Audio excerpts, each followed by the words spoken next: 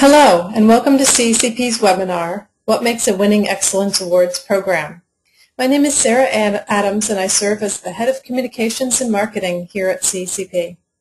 The goal of today's webinar is to support your organization in communicating the story of your philanthropic program and to put your best foot forward to the jury in your Excellence Awards application. This slide outlines how we'd like to use our time with you. The emphasis will be on tips and advice, taken directly from the selection committee members themselves, on what they look for in awards applications and how the standards of excellence in corporate giving are judged. We'll also provide guidance on the process of completing your application and outline the steps and suggest a timeline for completion.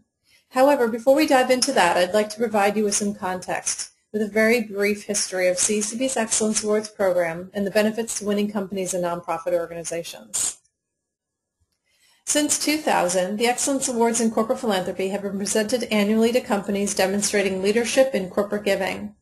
Beginning in 2004, CECP has presented its annual Directors Award to a nonprofit demonstrating an exemplary partnership with a corporation. This will be the 13th Annual Excellence Awards, and the recognition of these awards has grown in stature and today is one of the most coveted awards in the field of corporate philanthropy. As you can see from this list, companies from a range of industries and geographies apply for and win the awards, representing a full range of nonprofit partners and program focus areas, ranging from hunger to entrepreneurship to STEM education to economic development and much more. Here are the winners recognized in 2012 at the Corporate Philanthropy Summit.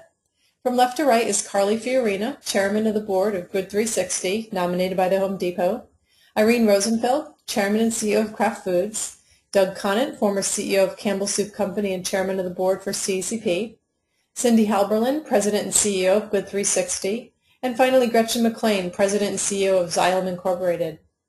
If you go to the Excellence area of our website, you can read more about the programs for which each of these organizations was recognized and view highlights videos describing their impact. This slide shows a screenshot of the homepage for the Excellence Awards on CECP's website. To get there, go to www.corporatephilanthropy.org, click on the Events tab on the top navigation, then on the left navigation, click Excellence Awards. On this page, you will find information about the award winners, the jury members, photo from past award events, application categories, and the applications themselves. It is important to note that the timing of the awards has shifted. The 2013 winners will be celebrated in a special presentation at the 8th Annual Board Awards CEO Conference at the McGraw-Hill Building in New York on February 25, 2013. The winning CEO will receive the award in front of more than 50 CEOs of leading global companies. CECP feels that this shift is significant. CEOs will now be recognized in front of their CEO peers.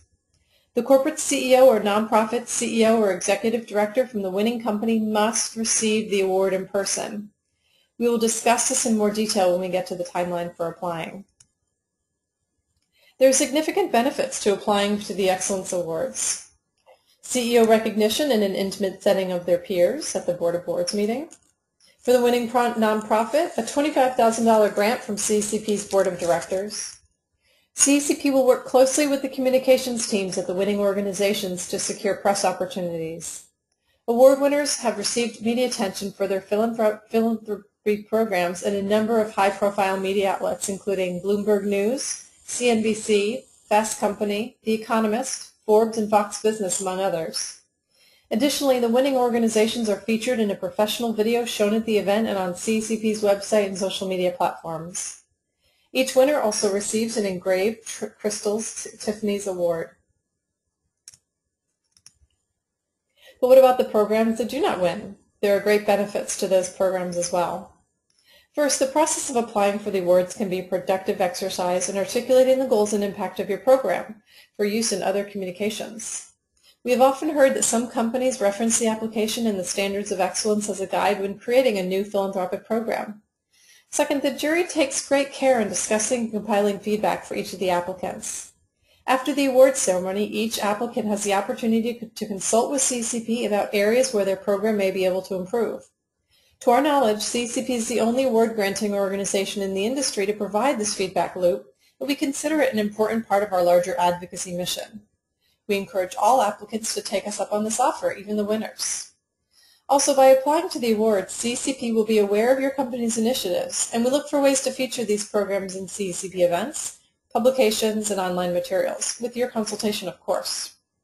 There is a checkbox on the application asking if CECP can contact you to share qualitative information about the program if opportunities arise. We encourage you to check yes so that we can share your philanthropy stories either in the media or in features at CECP Summit or website or other channel. The more we know about your programs, the more our team can look out for ways to help you obtain recognition for your great work. It is important to note that we will never share information without your permission and never share financial giving data. I'll now walk you through the different categories for the Excellence Awards. Who can apply? Any company, not just CECP members. That's very important, not just CECP members. The awards for the corporations come in 2 categories, and it's the same application for both categories. The categories are judged only against others in that category, and these categories are, number 1, companies with revenue greater than or equal to $20 billion, and number 2, companies with revenue less than $20 billion. And for nonprofits and corporate partners, the 3rd category, these corporations and nonprofit partners submit one combined application that they prepare together. Nonprofits have an annual operating budget greater than or equal to $50,000 annually, and the nonprofit must be U.S.-based. Each year, CECP assembles a distinguished jury to determine which organizations to recognize. The jury is comprised of 13 members from the corporate, nonprofit, government, investment, consulting, media, and academic communities. At this point in time, we are thanking our former jurors and welcoming new ones. Watch our website for new members, which will be announced soon. It is a tradition to have prior winners serve as jurors as they understand the complexity from the corporate or nonprofit side. Members are cross-sector advocates who are peers, who want to celebrate the work you do. They understand the importance of these programs, so remember that you're talking directly to them as you fill out your applications. Go to the level of details your peers would appreciate. Each juror scores each application on his or her own. Those scores are used as a starting point of the winner selection. The jury then meets in person in New York City for a day-long session to discuss and select the leading applications to an anonymous vote. Once the jury has selected the winners, CECP notifies that company's CEO and confirms that he or she is available to receive the award in person. The winner is confidential until the award ceremony. Here is our suggestion for how you might use your time. First, sketch out an outline. It's never too soon to start brainstorming, so have an initial brainstorming call soon. With colleagues in other offices or geographies, or call your nonprofit partner. Your CEO must be available in person, so it's a good idea to check now that the calendar is available and put a hold on that date in anticipation of having a winning result. Even if it looks like a conflict, apply anyway. We will make exceptions, but sometimes CEOs will change their minds. Sometimes plans can be moved. We leave that to your discretion. We want to emphasize the internal process for the application. This often causes late applications. The application is done, but it's sitting on someone's desk. Given the timing of the deadline near Labor Day, people are not reliably in the office. Be mindful of unexpected delays. For nonprofits, since you're filling this out jointly, make sure there's ample time to coordinate. Applications are due at 11:59 p.m. Eastern Time on September 7th, 2012. There is a 10-point deduction for late applications. And if the CEO cannot attend the event, the company will not receive the award. Now we'll dive into some of the specifics on the application.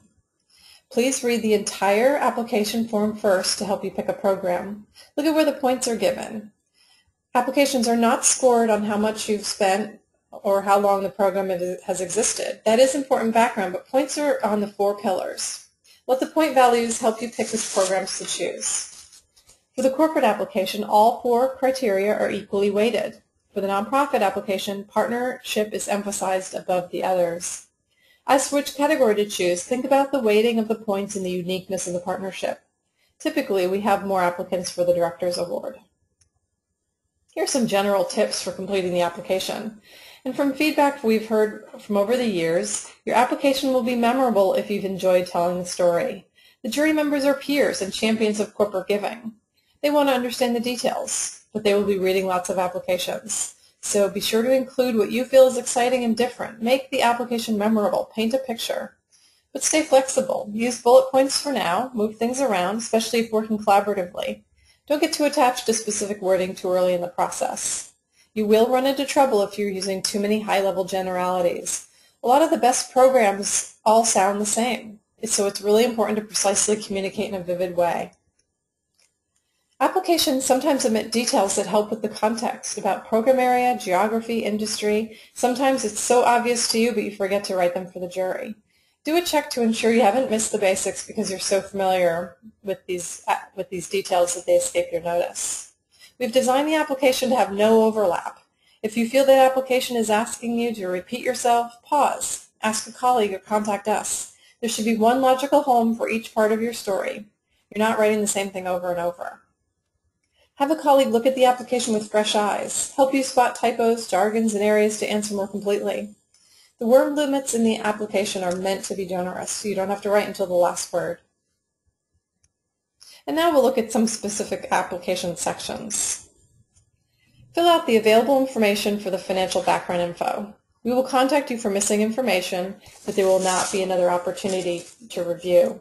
We assume all reviews happen when the data was initially provided. For strategy and program description, this is where we're asking about your overall program. What's the focus area? What's the population you're trying to reach? What are your goals? Don't be too high level. Create a picture for the jury of what you're trying to do. This is not for any one specific program, not your CSR or your values, but strategy for community engagement. Here are some strong overall strategy examples and some less successful examples. The 4 pillars of excellence. To win, companies must demonstrate exemplary evidence of each of the following standards of excellence. Number 1, CEO leadership. 2, innovation. 3, dedication to measurement. 4, partnership, which is emphasized in the Director's Award.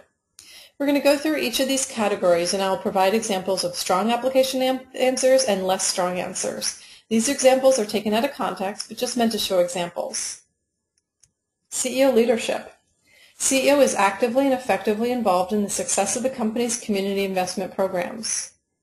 How does the company's CEO exhibit leadership in the company's community investment program? How do the corporation's CEO and nonprofit executive leader play a role or roles in the success of this program? Here are some things to consider. We're looking for specific actions of how your CEO has taken what actions your CEO has taken to personally get involved. The bottom answers in blue hint at the direction, but doesn't paint a clear picture. We need the level of detail, which is emails, calls, etc. Don't take for granted that the jury will know what you mean by encourage participation.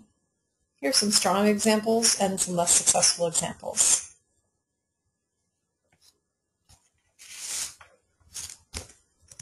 Innovation. The nominated program stretches beyond traditional approaches and solutions in the pursuit of exceptional results for communities in the company. What makes this program innovative? Some things to consider.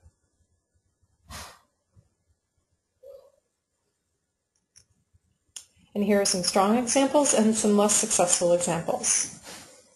Don't assume that the jury will know what you mean by inspiring.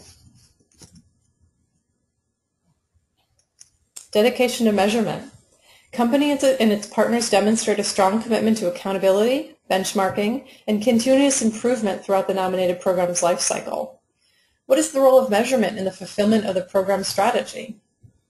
Some things to consider. The jury knows this is hard, but it's so important. Lots of companies have a hard time with this question. So think, what are your goals? And think in terms of numbers. How do you measure progress towards those goals? And how do we know your numbers are good or bad? How does measurement allow you to make better decisions over time? Here are some strong examples and some less successful examples. To go into greater detail here, with the less successful example, we say 96% of participants gave the program a high satisfaction rating. Why is this not as strong? Well, these statistics are left to stand on their own. We did a survey and everyone liked it. But has it changed over time? What decisions did this inform? Is this a good or bad number? How does this compare to other programs? What does this number mean? Just a standalone number is interesting, but not as interesting in knowing what it means. It's not bad to include this information, but it's difficult for the jury to appreciate the value. And finally, partnership. Collaboration with partners based on mutual interests and complementary assets that allow the nominated program to exceed the results that the applying company could achieve otherwise, whether alone or with other partners. How has the partnership enabled this program to generate results beyond what the organization could otherwise achieve?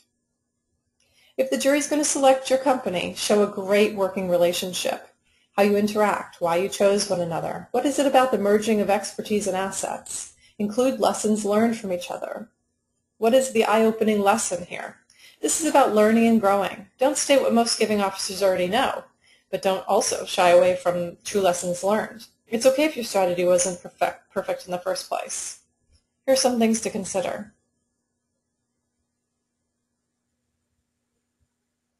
Some strong examples and some less successful examples.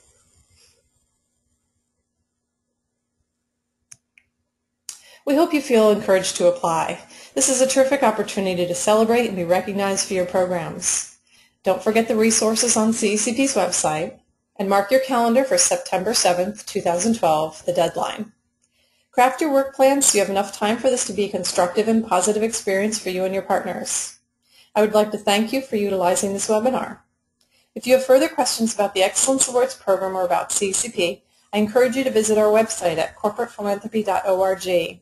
In addition, you can contact us via email at info@corporatephilanthropy.org or give us a call at 212-825-1000. Thank you.